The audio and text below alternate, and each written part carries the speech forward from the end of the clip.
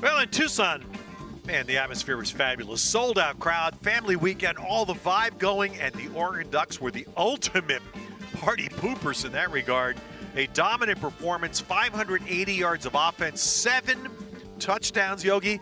And I tell you, Bo Nix is captaining one terrific ship so far. Well, he's the story, right? I mean, he's got such mastery around what they're trying to do offensively. He does it every which way. You saw on the deep ball to Chris Hudson, you recognized there was no middle safety, no problem. When a touch ball, okay, Chase Cota, the only place you could put it.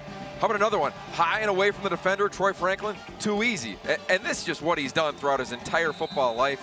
Almost 30 rushing touchdowns now in his career, and not just QB sneaks, QB design runs. Like Chip Kelly, UCLA, I'd imagine they've already started watching film. Yeah. You got to figure out how to slow down Bo Nix. I got to say, look, the offense is easy to cluster on. 5 straight wins for Oregon, 40-plus points in all of them, but they slowed tonight what had been a very good Arizona pass game. Their game plan was phenomenal.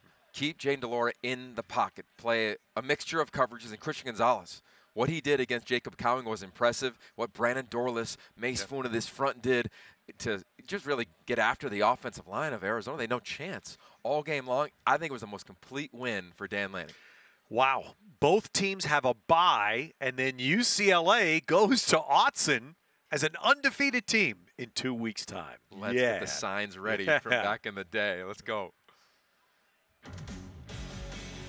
In Tucson, the Ducks, again, 580 on offense, 7 touchdowns, all rush touchdowns, as they really deliver a punishing blow to Arizona.